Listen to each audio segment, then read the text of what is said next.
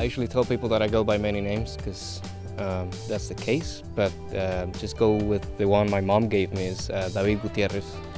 I'm from Colombia, long way away from home, and we arrived in Gisborne with my wife a little bit over 2 years ago, looking for an opportunity to reconnect with people that had values and vision of the future similar to ours. And one of those people actually was the one to introduce me to Kokiri, to this space. His name is Ron Tayapa, and he's been instrumental in making everything that's around us happen.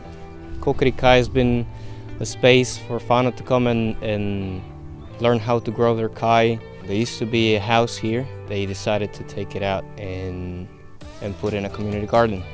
EIT was involved. There was a lot of aunties and moms and whānau involved, and at some point, for some reason that I'm not fully aware of, things kind of grinded to a halt and it was left alone for a couple of years. I got this idea from Ron, why don't you try and do something here? Even though this is a relatively small space, to do absolutely everything on your own. And that was the first thing that I found out. I thought, well, if I come here every day and do some mahi, whānau will start coming and we'll get involved and we'll be curious about what's going on. Initially that was not the case.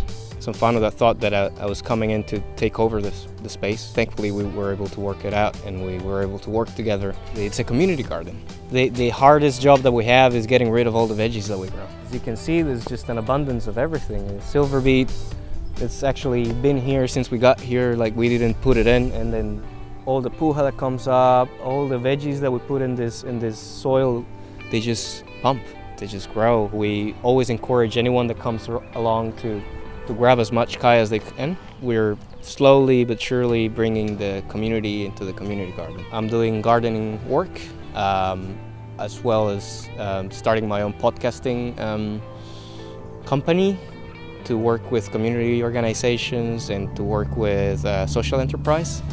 And between all of these things, I can only afford to be here once a week whenever the weather's good. If I didn't have to worry about money, this is where I'd be. I know that it makes me happy. I just want to share that with people.